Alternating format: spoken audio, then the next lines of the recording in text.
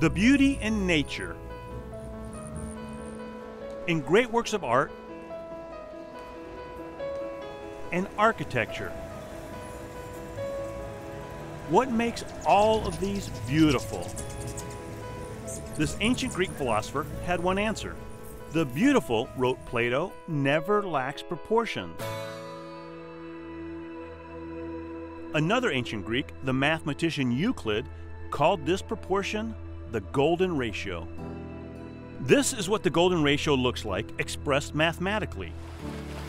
This is what the golden ratio looks like in the natural world. It's here, and here,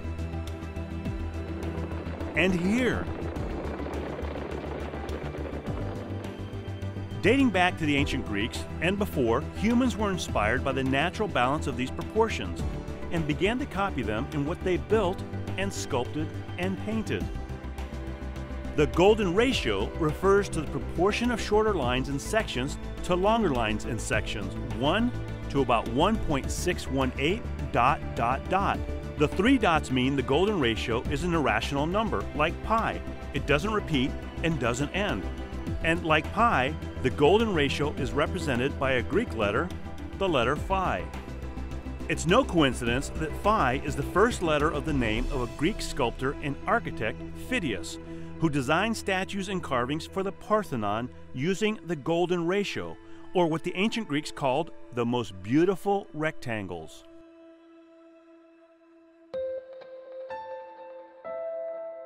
Overlays can help us see these same golden ratio proportions in the body structure of mammals and insects.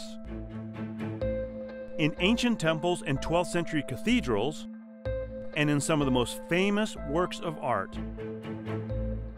Renaissance artists, especially Leonardo da Vinci, used the golden ratio in their paintings. They called it the divine proportion.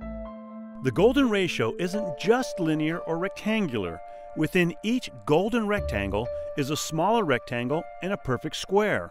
If you draw between the opposite corners of each progressively smaller square, it forms a golden ratio spiral.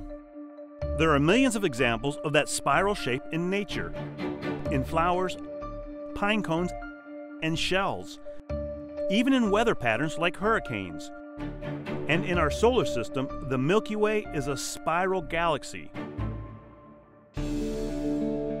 Artists inspired by nature have also used the golden ratio spiral in their work. Subconsciously or consciously, most humans perceive these proportions as perfectly balanced, instinctively pleasing, in nature, in the composition of art, even in photographs. The golden ratio, a stunning way to see balance and beauty in the world around you and beyond you.